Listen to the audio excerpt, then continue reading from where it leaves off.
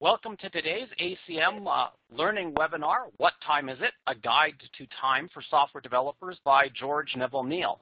The presentation starts at the top of the hour and lasts 60 minutes.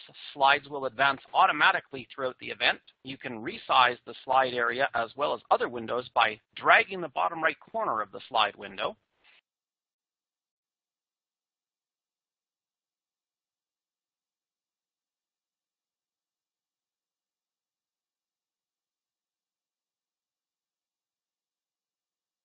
We'd like to give you some highlights before we head into the webinar itself of all of the various tools and services that the ACM offers for software developers. So we wanted to mention our Learning Center, which is at http://learning.acm.org. There you will find over 1,400 trusted technical books that are available to ACM members. There's also online training by top vendors with some certification capabilities. We have the learning webinars that you are participating in right at this moment, and those are also archived, so you can look at ones that have been done in the past. We have ACM Tech Packs, which are annotated bibliographies, which are compiled by subject experts. And we also have podcast interviews with innovators and award winners.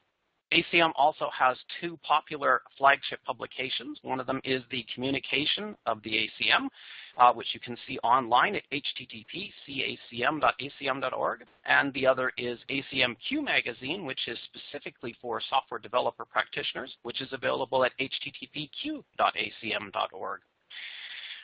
The ACM is also very well known for its digital library, which is the most comprehensive database of computing literature, available at http://dl.acm.org. ACM is also extremely well known for its computer conferences. We have them all throughout the world, and they cover a wide variety of subject areas within computer science. Finally, the ACM is well known for a number of awards that it gives out, including the ACM AM Turing Award, which is effectively the Nobel Prize for computer science.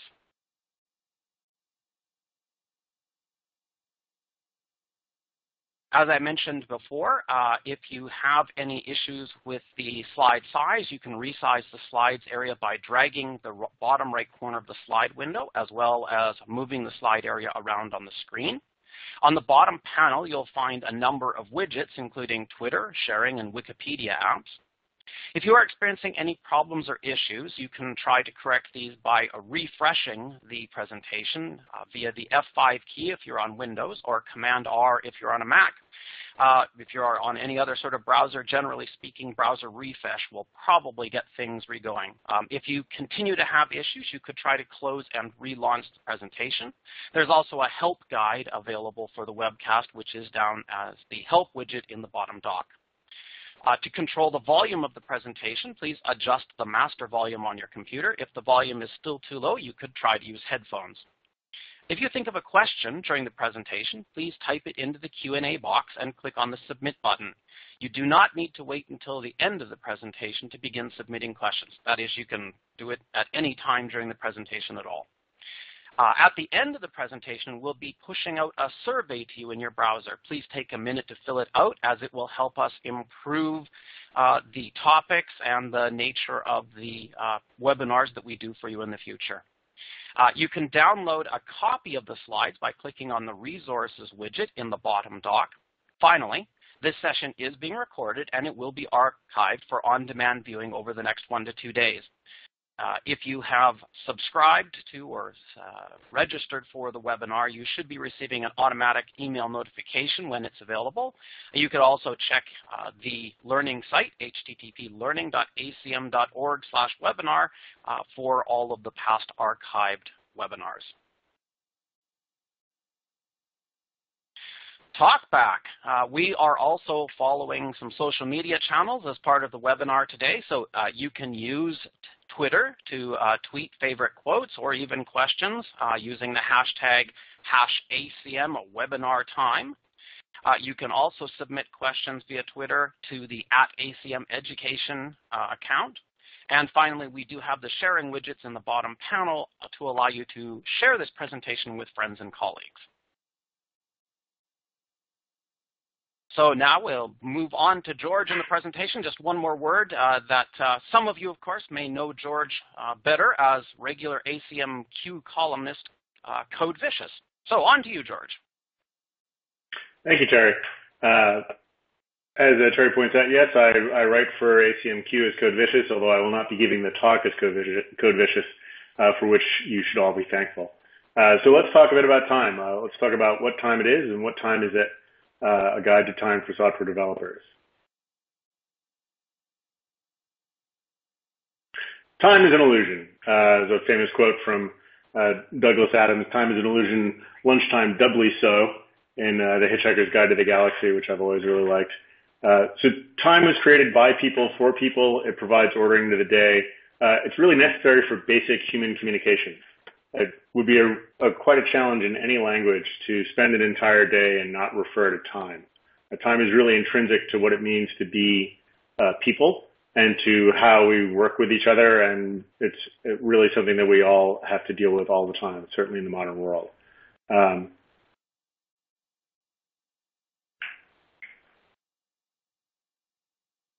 Time, the history of time, and not a brief history of time, but the history of time shows a finer and finer grain of time that we care about. At one point, all we cared about was the seasons because we didn't all want to starve.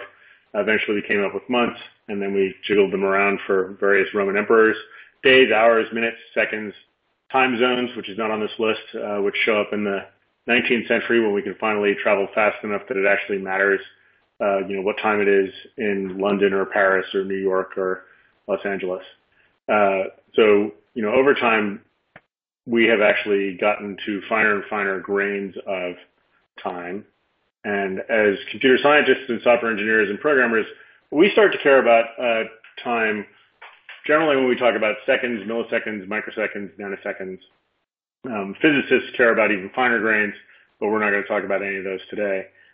What I do want to talk about today is how we do timekeeping in these finer areas and how people can deal with time in their programs and how they can make sure that data centers full of machines are relatively well synchronized, because that becomes incredibly important now that almost any significant application that runs on the internet or runs for anyone doesn't run on a single machine anymore.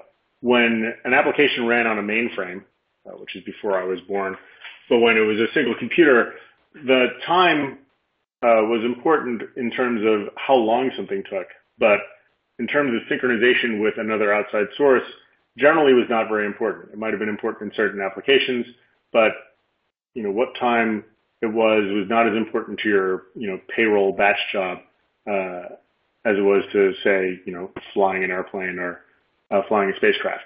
So what we're going to talk about today is timekeeping at the finer levels. And we'll talk about both how programs interact with the computer to get time, because it turns out that's non-trivial, as well as what happens when we start doing distributed time, which is pretty much something everyone now has to worry about in building their systems. So I want to talk about how you use time in your programs, how it's deployed. But one of the things to realize is that in software today, in any data center, time is a pervasive issue.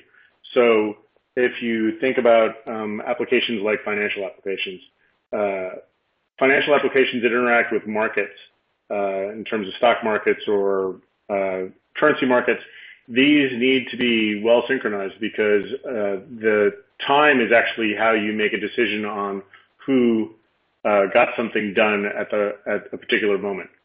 So one of the ways I like to think about time when talking about looking at distributed systems is we're trying to answer the question, who did what to whom and when? And so if you think of a financial application, people trading on markets, it really matters if the application A traded something before application B, because that actually has a real financial consequence. Right? And so that's something that's really important. And at this point, everyone needs to worry about this. Software developers need to worry about this because every system pretty much is a distributed system. There are a small number of systems that really only ever talk to themselves and don't interact over the internet. But most applications that most software developers are looking at today are distributed systems. They're distributed in terms of sharding data across multiple systems to do database operations in a data center. And they're also distributed systems because you've got multiple data centers or you're communicating across the internet to actually get something done. And so all of this feeds into why would you care about time? Why do you care about time in your programs, and how are you going to use it? So there's two sets of APIs that you get on most systems. Much of what I will talk about today, you'll see on Unix-like systems, Linux, the BSDs, the systems that run in data centers. Obviously, Windows has its own way of getting the time, so desktop systems also do that. In terms of desktop systems like a Mac, that's a Unix-based system, so get time of day is pretty common there. And for a very long time, the main way in which programmers interacted with the clock on their system was to use get time of day. And get time of day is a system call that calls into the operating system and says, tell me what time it is. And that's sort of the standard that everyone has used for a long time. There are quite a number of problems with that standard. One is that it's a fairly expensive operation. And we'll talk about why that's expensive a little later on, but let's just accept for the moment that that's, a non-trivial amount of time in terms of CPU time to get the time. So if you're looking at an application, for instance, that's logging a lot of data and, you need to update your log files, and you want to have a reasonable set of timestamps, using get time of day a lot is going to actually incur a significant, a non-trivial amount of overhead on the application. And so it's one of the things that people don't think about when they start thinking about programming with time. They just throw these calls all over their code, and they decide, well, we're just going to print out the time that way. Later on, there's a set of routines you can find called clock get time. This gives you finer grained control. And one of the controls it gives is the ability to say, I care more about the cost of this call than about the accuracy. So one of the constant tensions in dealing with time in computer systems is the cost of the accuracy. And this, is something that you come across every time you're dealing with time. When I first started looking at distributed time systems about 7 or 8 years ago, the people I was working for had been using what everybody uses pretty much. If they're not doing a specialized application, they were using NTP, the NTP daemon. This is not giving them, a high enough quality of time. And they said, well, we need to have better time. And I said, how good does it have to be? And they said, well, it should be perfect. This is kind of a problem in the computer industry because computer scientists and software engineers are pretty much used to the idea that when you use a computer, if you put in a calculation, if there are no bugs, they're usually bugs, but if there are no bugs, you will always get the same accuracy out. In particular, if you're doing integer arithmetic, the integer arithmetic is never going to come back the same. So with time, that's not the case, right? The higher the accuracy you want, if you start caring about things like if you go from seconds to milliseconds, milliseconds to microseconds, microseconds to nanoseconds, those jumps are going to cost you an order of magnitude in money and time and effort to get them right. And this has been true in every system that I've looked at. So this tension between accuracy and quality and how much time or how much energy you have to put into getting out the right answer is something that will come up throughout the presentation. And as you look at time in both data center and internet scale, you'll find this again and again, that the most important question is, how accurate do you need it? Right? And there are different levels of accuracy and different costs associated with them. So coming back to these APIs, a get time of day has one level of accuracy, and it's based on the quality of your operating system, its software, and the underlying hardware. And it's good enough for seconds. It's usually good enough for milliseconds. But once you get down to mics and nanos, it usually isn't the best way to go, and you're not going to get anything really good out of that. Clock get time gives you this ability to choose fast time. I would like the time quickly. I don't want to spend a lot of CPU on that, which means don't go do any adjustments. Don't spend a lot of time in the operating system's kernel getting me a more accurate time. Or you can say, no, I want the most accurate time you can possibly get me, and I'm willing to expend some CPU time, some CPU resources to get that. And that was put in because get time of day was just one way of doing it, and it wasn't giving the programmer enough control. So why is this hard, and why do we have this tension? If you buy, if your company's buying, whatever computer you're buying, when you servers, massive computers, one of the cheapest parts in that is a 10-cent crystal. And, 10-cent crystal is not an expensive component, and that's how the motherboard makers like it. And everyone uses the same crystals, and they generally have a pretty consistently poor ability to track time. And we'll talk about that in a moment, what that actually means. But there's a whole bunch of things that can affect the way time runs in the computer. And the way that the crystal influences the clock is, the crystal is vibrating at a particular frequency, but that frequency is not constant. Various things can affect the frequency that the crystal oscillates at. A classic one is hot and cold. If you look at the frequency of a crystal sitting in a data center when all of the machines are running and they're all running hot versus when they're all not running and they're colder, you'll see that the frequency changes quite dramatically, and that frequency affects time throughout the entire system. Crystals age, so over the 4 years of a typical server's lifetime, the frequency of that crystal will change just because of the crystal itself aging. Workload effects, as you load up a system and its CPU and all of its other attendant hardware with actual work, that will also change the quality of the time in the system. And getting this right is harder than you, and I always put this in, or your management might think. And people who don't spend a lot of time looking at clocks and looking at how computer-based time works, they sort of have this view of the computer as a near perfect machine. Right? You just turn the crank and things come out. And time is a physical system. It's, you're dealing with analog components. You're not dealing with digital inputs all of the time, and you're dealing with environmental effects. And so controlling for all of those is much harder than you think.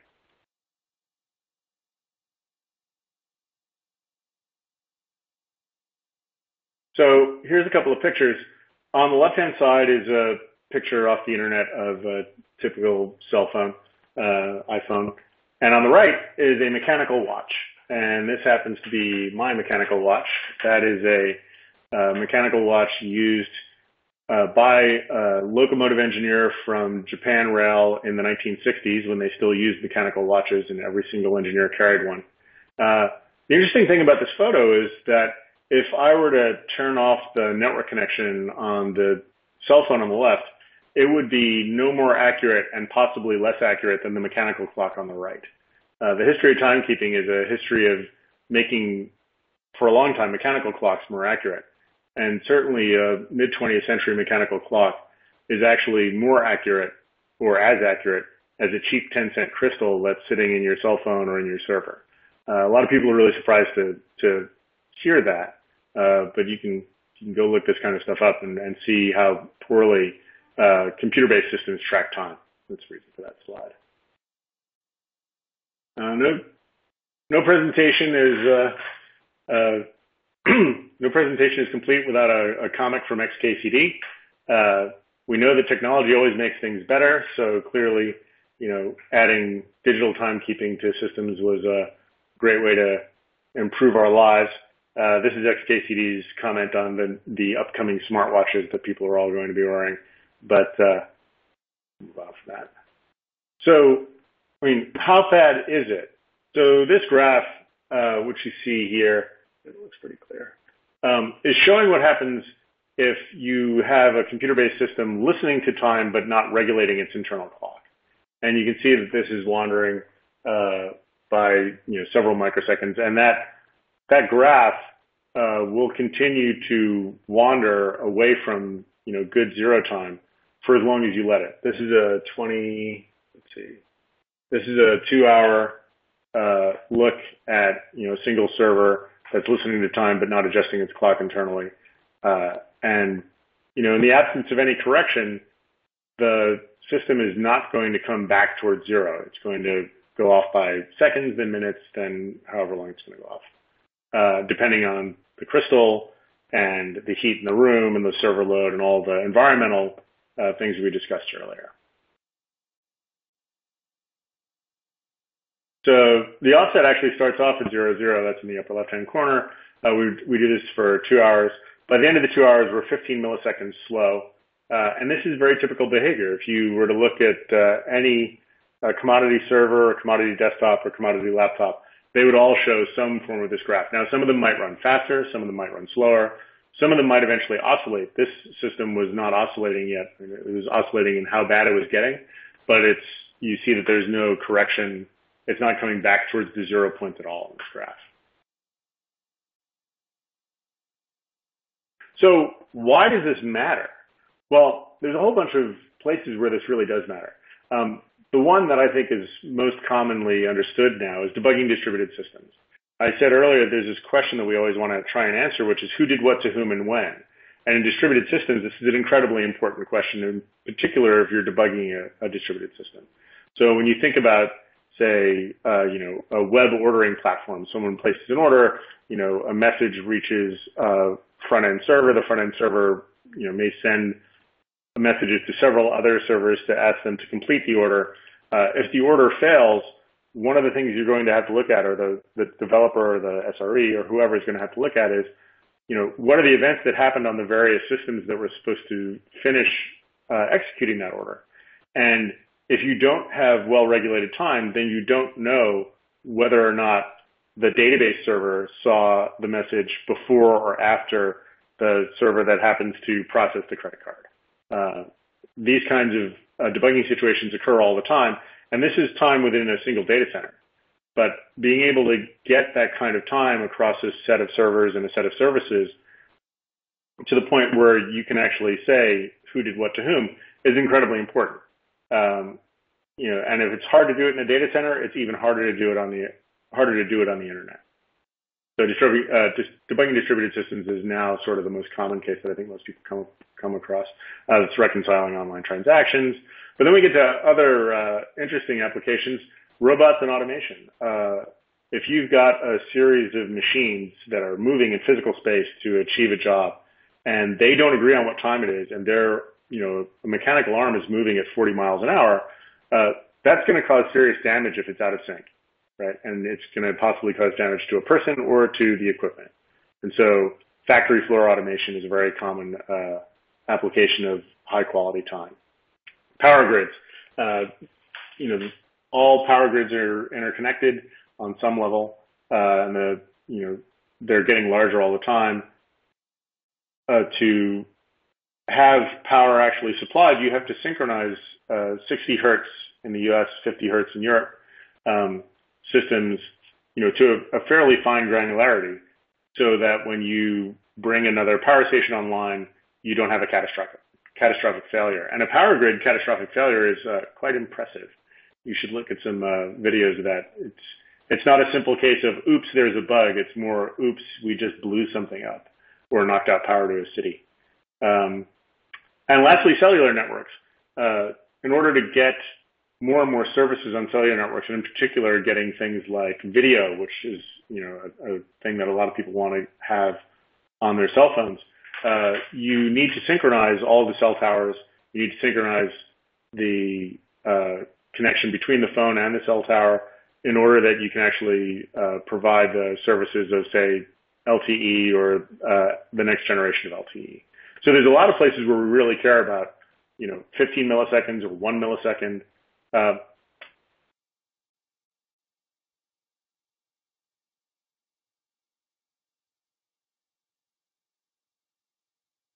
there's a couple of things we need to really understand and define, and before we can understand how accurate computer timekeeping can be and how we measure this.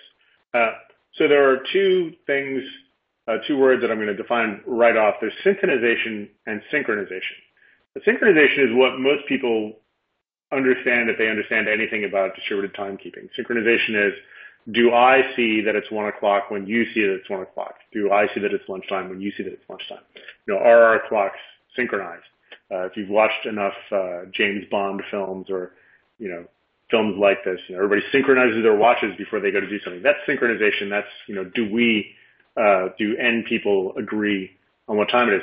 Synchronization is actually the quality of the frequency of the clock. So I talked about how crystals change and how the temperature changes the crystal. Synchronization is a measurement of how constant the frequency is. Is this vibrating at 60 hertz all the time, or is it 59 and 61 and 60 and 59 and 61 and 60? The better the synchronization is inside of a crystal or inside of a system, the easier all of the rest of the timekeeping will be. Because if you've got a really stable time source, then it's much easier to synchronize the time source. You don't have to apply as many inputs to fix it. There are various types of frequency inputs that can be used to massage the clock. One of the most common is 1 pulse per second, and this is a signal that usually comes in over a serial line. It's from some higher quality clock, and we'll talk about higher quality clocks in a few slides, that is used to control the problems of synchronization and frequency within the clock itself. And I point out here other frequencies are available at a cost. As I said, the more accurate you want your clock to be, the more time and effort and money you're going to have to put into to deal with that. So here's a really important question. I talked about this earlier. What's your tolerance? So at the moment, FINRA, who regulate financial transactions in the United States, has a standard that everyone who's trading electronically, and that's pretty much everyone right now, very few people trade like on a floor. All of their systems must be synchronized to, generally a NIST quality clock within 1 second. Now, for computer scientists and people who deal with computers and who've ever been exposed even to NTP, this is kind of laughable. Right? 1 second is fairly easy. You'd have to really mess up your network not to be able to be within 1 second for all of your servers. But it turns out that that's not the last word from the financial community. FINRA is now studying whether or not clocks need to be synchronized to within some hundred of nanoseconds of an agreed upon time. And that starts to get scary. Now, no one really knows how they picked their 100 nanosecond number or 200 nanosecond number that they picked, and this is not a rule yet. But I think there's going to be a lot of argument about that because 200 nanoseconds is going to require a lot of people to buy a lot of equipment. Talk about factory automation, the robot arm case, power lines, 50th, 60th of a second, and again, cellular networks. All of these have different tolerances. It really depends on your application. In a data center, how many transactions are you handling per second on various systems will determine what your tolerance is for knowing when something happened before.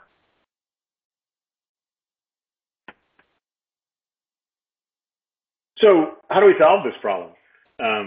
Well, one of the first things everyone says is, well, why don't we just pay whoever it is, whoever's making my motherboard, for a better crystal? I can get different options for PCI slots. I can get different options for memory controllers. I can get different options for all kinds of components. You cannot, for love or money, get any commodity motherboard maker to sell you a better crystal. And I know this because I've tried it.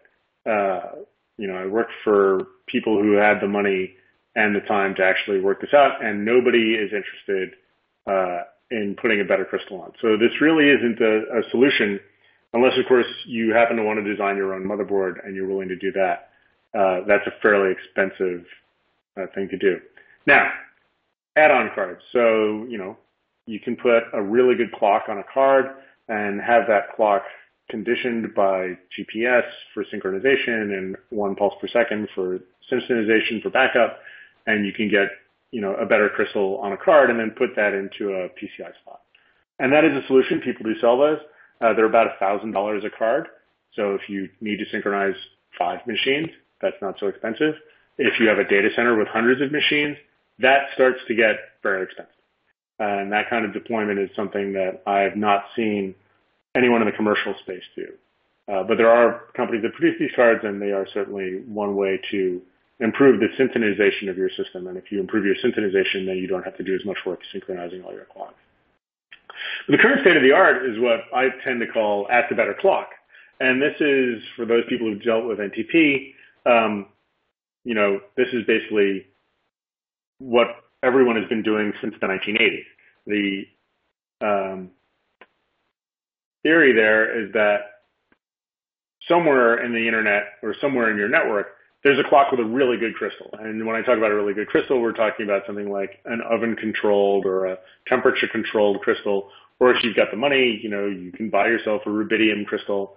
And these are very stable, and therefore they don't have a lot of wander and can be used in a system where you need to ask a better clock. So the theory is a clock with one of these exists, and then you use the network to synchronize time with these clocks. It would be great if that just worked out of the box, but as with anything, there are complications. So let's talk about the basic theory of operation. One of the terms you'll hear when you look at the, ask a better clock, if you're looking at an NTP solution, or we'll talk later about the precision time protocol, PTP, is the stratum of the clock. Right? And stratums start from 0. 0 is the absolute best. And then any clock that's synchronized to a stratum 0 clock is a stratum 1 clock, and then 2 is to 1, and 3 is to 2, etc. Between the better clock and its clients, you have the concept of time transfer. And this really is asking, what time is it? It's as if you're in a room full of 100 people, except they happen to be servers and not people, and all of those people are asking the person on stage with a watch, what time is it now? What time is it now? What time is it now? So you ask what time is it, and then you measure and correct for network propagation time. And based on the outputs of those questions, you steer the local clock, right? So your server or your laptop or whichever system has a wandering clock. It has a crystal that's not well synchronized, and it's using the network periodically to say, oh, my clock should be a little faster. It should be a little slower.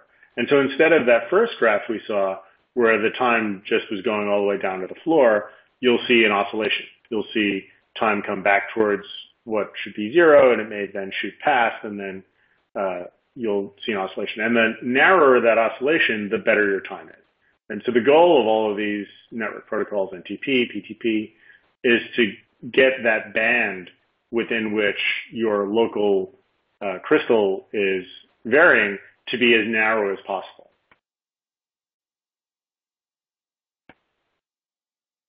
So I've mentioned the network time protocol. This is the current standard for internet time and used by pretty much everyone. One of the things I like to point out, if you look at the version 3 and version 4 RFCs, it's an IETF protocol. You see that it's quite a while between standardization efforts. And there's a couple reasons for that. One is time is really hard to get right. And the other is that it takes a long time to get a network protocol right. So you can see 92 to 2010, V4 is the current version. This is what's used for internet-based timekeeping. So if you've got a machine and you connect it to a network and you bring up NTPD, then you're going to get time using this protocol. This is a client-server model where the clients are saying, what time is it, what time is it, what time is it over and over again. Their default polling, which is how often they ask what time is it, is once every 64 seconds. And that was chosen, obviously, because you don't want to collapse the network by having everyone on the internet asking what time it is. The NTP servers, there are public service NTP servers out there that are running, supplying time to various different groups. And if 50,000 hosts started asking what time it was every second, that would bring a lot of those systems to their knees. It would also mean that instead of transferring video and email and everything else over the internet, all we'd be transferring is time. But because of this default polling rate, it can take hours to get reasonable sync between a better clock and its client. So I talked about synchronization, synchronization. Let's talk about two other things. Network jitter. So the biggest enemy of high-quality network time is jitter within the network. If the time for packets to propagate between the better clock and its clients is constant, does not change, if it's 1 millisecond every time, well, then the time transfer calculations are going to be a lot easier. But of course, anyone who's worked with networks knows that jitter is a factor in every network. It doesn't affect every application equally, but it has a very profound effect on the quality of time transfer. So I'll talk a bit about jitter as we go through the rest of the slides.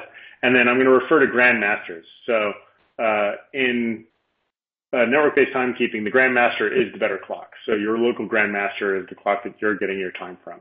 And if you look at people who provide these kinds of things, you'll see that they're selling a grandmaster or building a grandmaster.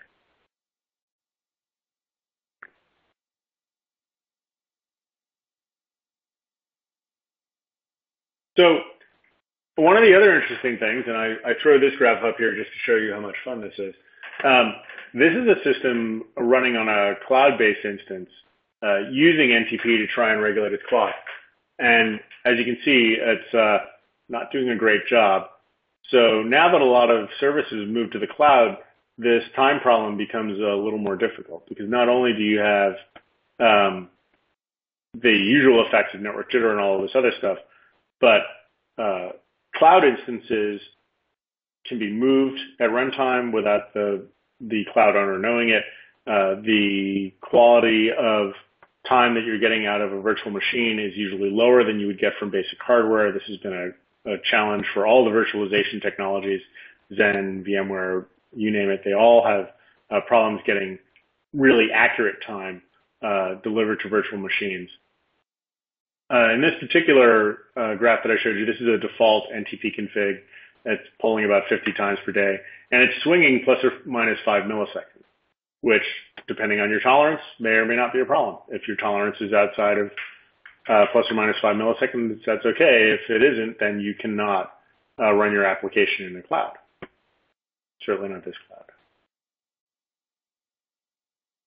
So for the most part, most people are using the network time protocol.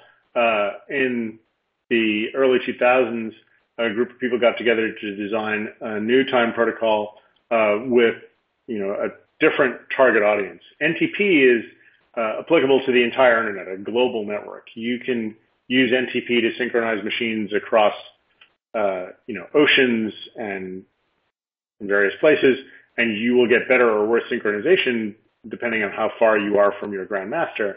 But NTP is meant to be used, as I would say, in the large. The precision time protocol was designed for a LAN environment using multicast. It was originally designed for some of the applications I discussed earlier. In particular, it was designed for factory floors and for synchronizing measurement equipment. It was originally designed by a bunch of folks at Hewlett-Packard to synchronize a bunch of their lab equipment in a local area network environment. So PTP can certainly be run over the internet, but it will not get you better accuracy than NTP over the internet. It's going to be subject to the same problems. It's really designed to be used in a LAN environment. Think about a data center. So at the moment, with a software-only solution, we can get a better than 1 microsecond accuracy. And then I'll talk a bit about why you might use some hardware support. There are people there who are talking about who put out systems that do hardware support. I'll talk about why that's there. You see that V3 in this slide has a bunch of question marks. V3 is currently being standardized at the moment. IEEE requires that every 5 years, each protocol be revisited by its working group, and if changes are to be made, then there's a new version put out. Version 2 was put out in 2002 and then studied in 2007, and the new version 2 went out in 2008. Version 2 is the current version that everybody's using. Nobody really uses version 1.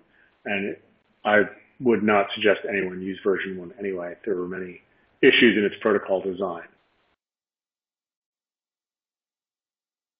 So that's a very blurry kind of graph with a lot of very small dots.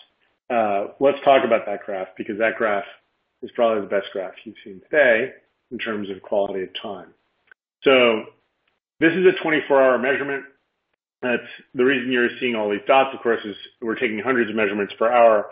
The median of that is a 300 nanosecond value around what the grandmaster considers to be accurate time. The full swing is plus or minus 30 mics around 0. Client is pure software. The master is this grandmaster made by a company called Mindberg. So, how does PTP work, and how does it get us better time, and why would we use it in a data center? So, you can see at the top of this slide, you see there's a grandmaster and there's a number of slaves. there's 4 slaves here, but you can have many more than that. Instead of the slaves asking the grandmaster, what time is it, what time is it, what time is it, the grandmaster every second is reporting the current time. It sends out a synchronization packet, and it's multicasting this so that all the slaves, allowing for network propagation delay, see the same sync packet pretty much at the same time. This lowers the protocol overhead and allows the grandmaster to speak to the entire LAN at once. After the sync, the grandmaster sends another packet called a follow-up. Now, this is not strictly necessary if all the systems are using hardware-based time capture, and I'll explain that in a moment. But the most common thing you'll see is the follow-up, and the reason the follow-up exists is to tell the slaves when the sync packet left, because the sync packet can't actually be marked with the current time that it left the NIC, the actual network interface card. So when we proceed through this, sync and follow-up, these are the packets that are being multicasted out to the slaves. Now, periodically, a slave will send a delay request. And so in order to measure the network distance between the grandmaster and the slave, so that the slave knows how much adjustment to make to the offset, it needs to find out what is the round-trip time between the grandmaster and the slave. And it's not going to find the round-trip time if it's just getting one-way packets, sync and follow from the grandmaster. So periodically, it'll send a delay request. The grandmaster will answer the delay request with a delay response, and then the slave will use the time in the sync follow-up delay request, delay response packets to do a calculation to say, oh, packets between the grandmaster and myself take a millisecond to reach me, or half a millisecond, whatever the time is. And then it will use that as input to its own local clock to either speed up its clock or slow down its clock. And again, periodically, delay request, delay response. So all network protocols for network time have this problem with jitter. And what are the sources of jitter? So routers. Routers store and forward packets. Depending on how crowded the router is, that's going to affect how long it takes the packet to cross the router. That's going to introduce jitter. If the router is always busy and always has a constant number of packets in its queues, well, then there might not be much jitter, but that's a very uncommon case for network routers. Switches is the same thing. Even a cut-through switch can introduce sources of jitter. In particular, if multiple packets try to reach the same outbound link.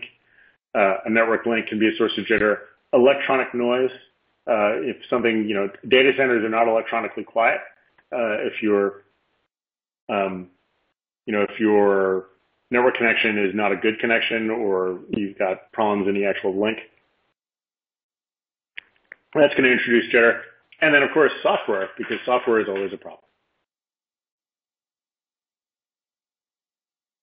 So there's a bunch of places in the systems themselves, inside the operating system, inside the software, where you're going to lose time accuracy. One of these, and this is a very common thing that most people miss, is network interface card interrupts.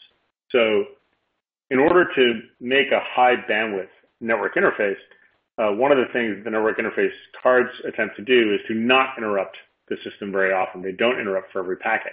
This means that a packet that arrives might not be timestamped until 10, 20, 30, or 40 more packets arrive. And if the system is using what's called interrupt moderation, and that's turned on, that is going to negatively affect the quality of the time. So it's one of the things you need to turn off. Packet buffering in the system, operating system scheduling when the threads are scheduled, and the software stack itself can introduce jitter into the measurements. So here's a typical software stack.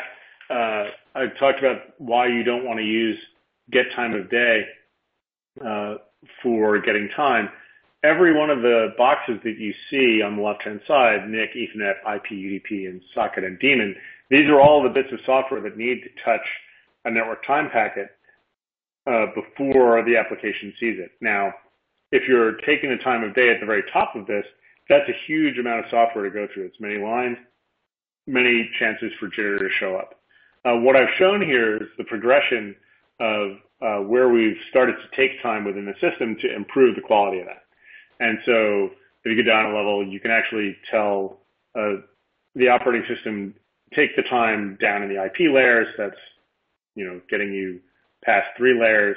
you can actually take time right above the Ethernet software, which is using something like the Berkeley packet filter. This is something we do in the time daemon that I work on. And that is kind of the best you can do in software before you start having to modify network drivers and things like that.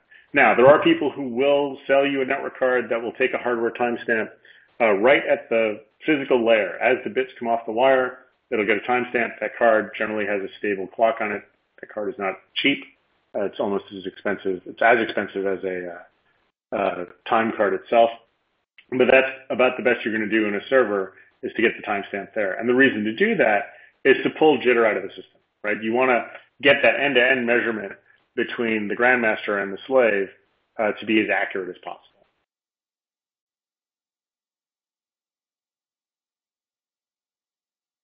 So one of the things that NTP doesn't have, and one of the things that was not actually part of the PTP standard, but something that we put into the software that we were working on, the Precision Time Protocol daemon, is taking advantage of the fact that these packets are multicast. So when a lot of people build time systems, they are very focused on how well a single client follows the grandmaster.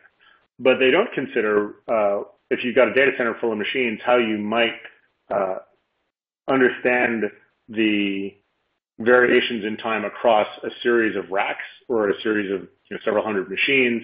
And the way we were able to do this, achieve this, is by using the fact that PTP is using multicast. So in multicast, you send a single packet. That packet happens to have a sequence number. All the hosts see the packets at the same time. I put that in quotes because, of course, there's network propagation time. But it's still a really good way to be able to line time up at the end. One of the problems is in PTP-v2, that sequence number is only 16 bits. And if you're sending a packet once a second, that's not even enough space to get a full day's worth into a single log file. So you have to play tricks with the log files. So this is what we call quality files, inter-host quality. So for each sync, we record the system time, we post-process the files, and then we can tell you for an entire data center, you can look and see for an entire data center, what's the offset between your various hosts over time. This is, as I said, included in the open source daemon, which I'll mention at the end of this talk. Actually, I'll mention it now. So there are several implementations of the Precision Time Protocol. There's a BSD licensed version called PTPD that I have been working on for 7 years now with several other people. It supports IEEE 1588v2, so that's the current system. It interacts with NTPD. It is currently hosted on SourceForge. It will be hosted on GitHub very soon, as everyone seems to be fleeing SourceForge. But this is an open source theme, and it's used in many places, several companies. It's also included with one NIC vendor's hardware as a customized version of a Precision Time Protocol daemon.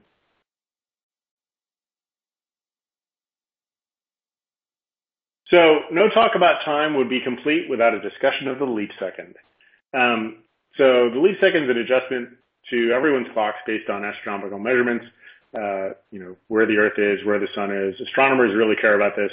Computer scientists really don't, but we've been forced to care about it because there are people who issue telegrams, believe it or not, that tell you that your clocks are going to have to either get slower or faster by a second. So periodically, we usually add a second to the clock. It can occur at the end of any month. It generally happens at the end of December or June. That just seems to have been the custom.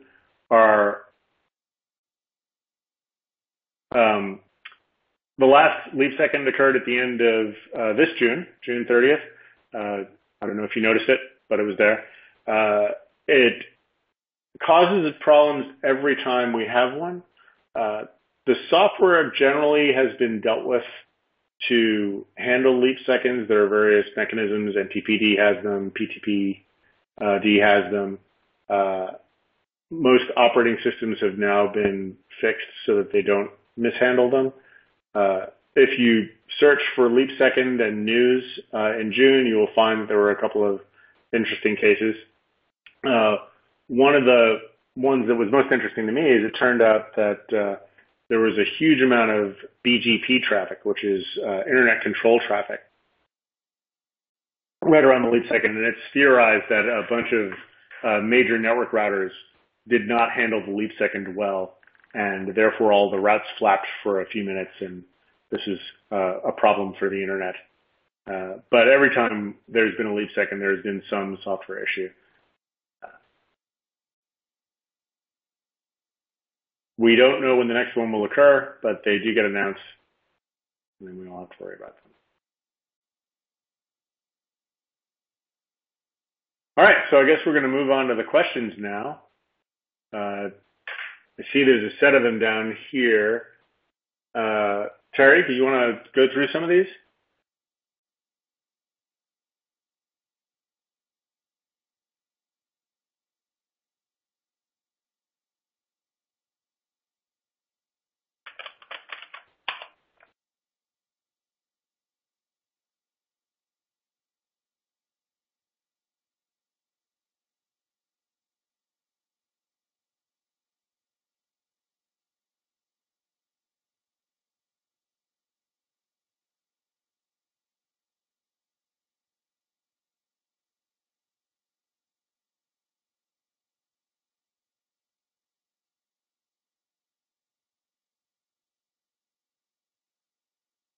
Oh, sorry, George. I had That's all right. myself early. So I was waiting. The first question has to do with when the network latencies get really huge. So as somebody was interested in, when you're dealing with space probes like the thing out in Pluto, what are the impacts of trying to do synchronization in an environment like that where there's massive latencies involved? So I have yet to work on a spacecraft that goes that far to do time, although if NASA wants to call me up, I'd definitely love to help. I am fairly sure that they are not using a time protocol between here and Pluto. Generally, spacecraft, and this is the same way the GPS satellites work, spacecraft have the very expensive clocks, and they're doing special tricks to measure how well the synchronization works.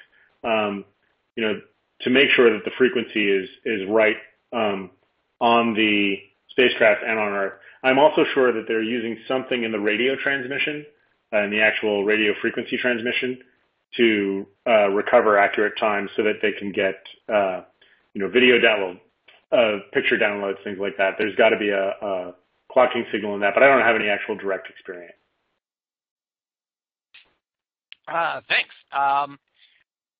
So another question had to do with the interactions with virtual machines. So, suppose you've got a host and it's using NTPD or PTPD to do synchronization, but you've got a bunch of virtual machines running on there, and you need those to be synchronized in order to be able to do computations. What's the mechanism or the impact of introducing a virtual machine into this environment?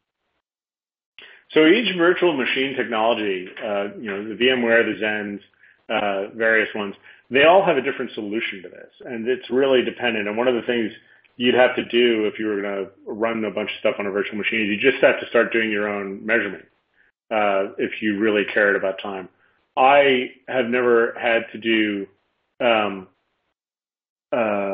never had to personally get a cloud-based system synchronized, but if you look at any of the virtualization technology, you'll find that this is a significant problem for them. Generally, the best you can do, of course, is to run, if the virtualization technology doesn't have a special trick, some of them do, you're just going to have to wind up running NTP or PTP against a better local clock. And actually, you'd probably be fine, or at least you'd be better off running it against the actual bare metal host. Basically, have the bare metal host run a NTP server and at least get the virtual machines lined up with that. Right. Another question was talking about looking for some best practices with respect to kind of doing bulk data analysis. So if you're a guy who's using Hadoop to, run data analysis on a whole bunch of log files that have been collected from a diversity of devices, and the person actually sort of mentions Internet of Things, where you're really collecting a lot of data from a wide variety of devices. What are the best practices for dealing with the timestamps that are coming out of those if you're trying to do some computation where those times are important? So there's a couple of things. In the Internet of Things, it's going to be relatively difficult for you to have control over all the nodes in the system. One of the things that can be done in an application is the application can report whether it knows the quality of the time. So, for instance, if you've got an Internet of Things device and it knows that it's got an NTP client on it, and that NTP client is running, that's something that one could report and put in the log file. This is not an uncommon practice where you'll report the time, but you'll also say, I don't know how accurate it was, or I know it was accurate to this level. Stating a level of accuracy at a period is one way to work around that. Right. I guess a follow-up to that was, I'm trying to, just make simple calls to get a timestamp and jam them into a log. How do I find out how accurate that is? What do I have to do as a programmer to know what the accuracy of that is if I wanted to add that kind of information into my log file? Right. So if you're looking at clock dead time, it won't report how accurate the underlying clock is, but you can certainly say, well, I was using this call, I was using that call. One of those things is that, you could actually use, if you're on a server that's running NTP or PTP, you can actually use the log data from either of those. They both produce voluminous log data that can be used alongside the timestamps to say how accurate time was at the time that the timestamp was taken. Right. The GPS has this reputation of having a super, accurate clock associated with it. So, is there a way that software developers can leverage? I guess maybe is that reputation warranted? Is it really an accurate clock? And if so, is there a way that us as software developers can kind of leverage off that existing infrastructure? Sure. So there's several ways to do that. And one of the things to realize is that most grandmasters at this point synchronize themselves to GPS. And GPS is very accurate, and it's very accurate because both the satellites and the ground stations, or whatever's listening to it, have to have relatively well synchronized crystals, right? You're not putting a 10-cent crystal on a multi-billion-dollar satellite, thankfully. And so the way GPS achieves this is through some protocol tricks and through using much better, it's a better clock. In terms of software developers being able to leverage GPS, there's a few ways to do this. Of course, if you're in a data center, you might put in a Grandmaster type clock, and that would synchronize to GPS. There are GPS cards that can talk to servers. There are also GPS, small handheld GPS devices that can be hooked to servers over a serial line. There's an open source daemon that does that as a way of being an input. And if you're using NTPD, NTPD can talk to any of these types of technologies. PTPD very specifically talks to the protocol, but NTP can actually derive time from, can condition time based on a 1 pulse per second signal plus network time plus a GPS signal over a serial port, et cetera. It really depends on how you're going to deploy it. Right. Somebody made a comment, and I think they were maybe looking for some feedback on this, that when you're building a distributed system, event ordering is super important. So we really care deeply about what event order is. But event duration, we don't seem to care about much at all. I mean, do you think that that's true, that it really is just ordering and not duration? So it depends on what you're trying to look at. Duration is something you usually look at in terms of performance. How long did it take this thing to execute? I always wind up looking at both because I wind up looking at, I tend to look at a lot of high performance computing stuff, so we care about how long did it take and when did it happen. In terms of debugging a distributed system, ordering is really important. And there are other ways to achieve ordering if you don't care about the external time. Lamport clocks and things like this are ways to have distributed systems where you can say something about, who did what to whom and in what order as opposed to when. Right. A really kind of details question. Is the expensive get time of day the same as the expensive mode of clock_get time? That really depends on the operating system. If I look at the code on FreeBSD, which is the operating system I work on, get time of day is still a little more expensive than even the most expensive clock get time, but that's really going to depend also on underlying hardware. So operating systems have various sources of time. One of the things that gets you relatively accurate, cheap time on a modern server is the Intel timestamp counter. So if you're using that, then that call is cheaper because it's a single instruction. It's a synchronizing instruction, but it's cheap. Whereas it used to be people would have to go and get, time from an actual time counter, which would take longer. So there's not a simple answer to that. If you care about accurate time, you really do not want to be using get time of day in your code. If you really care about portability, then you want to use get time of day. Right. Oh, and I think one last question since we're at the top of the hour. It says, Google published a paper where they tell their data warehouses that they use atomic clocks to synchronize time across their warehouses. Do you know anything about that and have any comments on that? So I know there's a paper from the Google folks about something called Spanner, which I have not looked at, though people are welcome to look that up. It's an available paper online. In terms of the atomic clock stuff, I don't have a view inside of Google's data centers. I am not surprised. I would not be surprised, of course, to hear that they're using atomic clocks to synchronize their data centers. And what they're doing is they're not using the atomic clocks to synchronize them. What they're doing is that's their better clock in each data center, and they're depending on the quality of its synchronization to make synchronization amongst them easier. Right. That makes sense. So we're at the top of the hour, so I think that's it. Thank you very much for the presentation today, George. That was excellent. Thank you very much. It was a pleasure. As a quick follow-up, again, there are a number of sites that you can look at on the ACM to continue with the information about this. If you've got questions about this webcast, please send them to learning@acm.org. As we mentioned before, there is an archive of all the webinars at the Learning Center as well. And as we mentioned at the beginning of the webinar, we're going to be pushing out a survey, and we would very much appreciate your feedback on that so that, as we say, we can continue to improve the quality of the webinars and get them on topics that you folks are interested in learning about. So thank you, everybody, and that is the end of the webinar.